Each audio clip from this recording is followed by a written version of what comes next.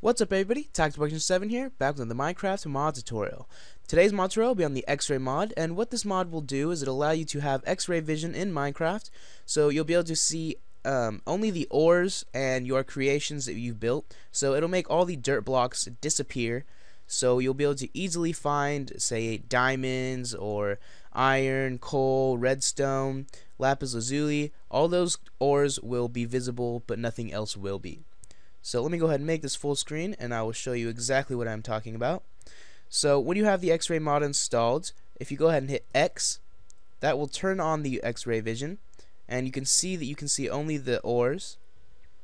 So let me go ahead and try to walk up here. There we go. Let's see if I can see some diamond down below. Let's see if we can dig our way down there.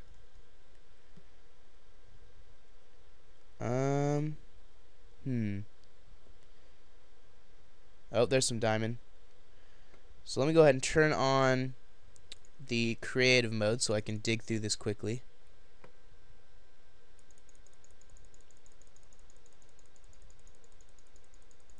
So you can see I'm just passing up all these ores, and it does, as I said, I did not say this, but when you get down to a certain depth, the floor will turn black, allowing it to be a lot easier to see everything down here.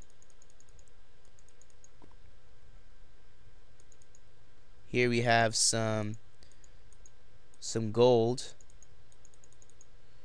Just making my way over to the diamond really fast.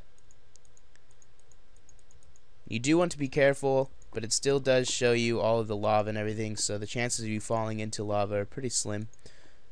So there you go, you've reached your diamond and you can start collecting it. So I'm going to go ahead and turn the X-ray mode off, and you can see it is pretty much just pitch black down here. And there's a feature that also is added by the mod, so if you go ahead and hit L, it'll turn on your night light and it'll light up any area you're in, so you'll no longer be in the dark. Again, you hit it, it'll turn it off. And I now need to get out of this area, and the easiest way for me to do that would be to hit F, so I can simply fly out of here. Let me go ahead and show you. Let me go ahead and turn off creative mode just so you know I'm not using creative mode. So if I hit F, I'll be able to fly out of here, and this is also another feature that is added by the mod. So that is the X-Ray mod. I just almost killed myself. So that's the X-Ray mod, and I now need to clear out my Minecraft jar. After I do that, I'll be back and I will show you how to install this mod. Alright, so what you're going to need to install this mod is some sort of archiving program such as WinRAR, 7-zip, or WinZip. All these programs do work the same way, so you can use whatever you prefer. I'll be using WinRAR in this tutorial, and the only thing you're going to need to download is the X-Ray mod itself. So to download the X-Ray mod, I'll go ahead and give you a link to this page in the description. If you go ahead and just scroll down, you can see here's all the function keys on how to turn everything on and off within the mod and how everything works. But if you go ahead and come down to the download section, you can either download the mod with the flying option or without the flying option.